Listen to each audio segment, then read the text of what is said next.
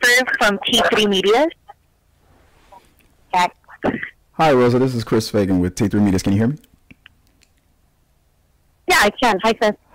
Outstanding. Well, first off, I wanted to just say I really enjoyed this film. I had a real good time with it. I can't wait to show my daughter because it had a lot of heart in it, and I really look forward to that someday. I want to thank you for that. So. Oh my God! Oh my God! That's such a great thing to hear. Thank you. I'm so happy you guys get to see it. Yes, ma'am. Oh, and let me see. Okay, so there are a lot of manga fans out there who come with an idea of how a film with this type of source material should be developed and casted. How do you convince those not yet sold on the adaptation of this adaptation of Alita, Battle Angel, that this movie had them in mind as well? I lost you towards the end there. Oh, how do you convince those not yet sold on this adaptation of Alita Battle Angel that this movie had the manga, the true hardcore manga fans in mind when it was made? Well, first of all, I can tell you that it has every bit of the same earnestness that manga has. You know, it's so funny when when movie critics who are like, I've seen them try to review it like it's La Ventura or something. You know what I mean? It's like, yes. This is a manga. This is a true manga. And manga fans are going to be the ones that recognize that the most because it's so earnest. It's incredibly earnest. And, you know, it moves at such an exponential rate. But not only that, Yukito Kishido was on board the entire time. And that's respect.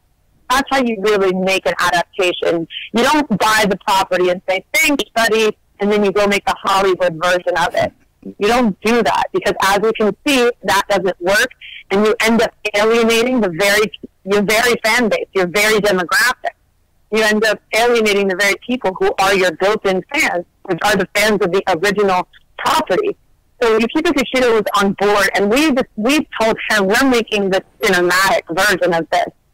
And we pulled a lot straight from the manga, right down to those big eyes, you know, so we were very, very true to it. I can tell you I spent an exorbitant amount of time with the source material because that was my main focus, was to make sure that I got her pitch perfect so that not just fans of the manga, but everybody could find, you know, that universality, the universality in that character, but also the fans of the manga.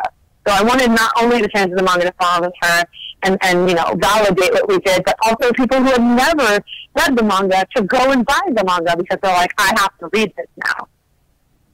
Outstanding. I appreciate you. I'm going to give it to the next person, but like I said, I can't wait to show it to my daughter, not just my daughter, but my sons as well. I feel like you put a lot of heart in it, and I really enjoyed the work, and I appreciate your time. Oh my God, thank you so much. Just remind them that we made this film for them.